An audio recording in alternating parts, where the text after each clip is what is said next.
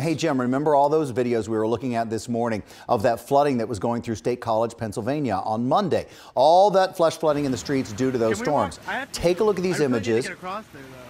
You can listen to people discussing whether or not they can even walk through that rain, much less drive through it.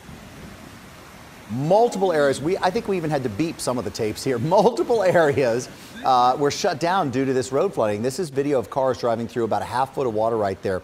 So how do we find out what was going on in that area? Well, we go to Penn State student and campus and president actually of the Campus Weather Service, Ryan Breton. Hey Ryan, good morning. Glad you're with us. Thank you for coming back to talk a little bit about this. What a wild day you guys had.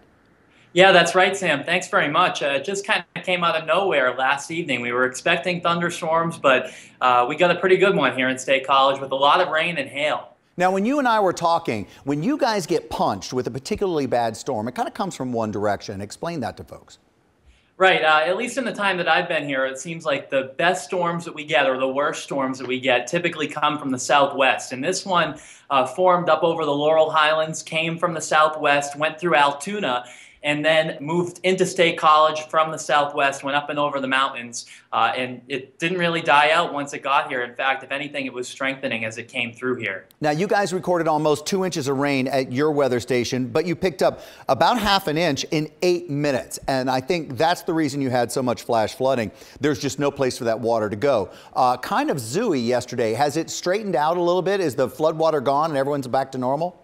Yes, absolutely. It was a very quick flash flood. Like you mentioned, we got a ½ inch of rain in just a matter of minutes, and that all piled up. And actually, our campus is up on a hill. Yeah. And the problem really is that all that water flowed down the hill and into downtown. And that's exactly where you see all the cars hanging out. All right, Ryan. Hey, thank you, because we know we love talking to you guys up there at Penn State. So thanks for being the geniuses you are. A junior this year. We're proud to have you on the show. We'll be right back.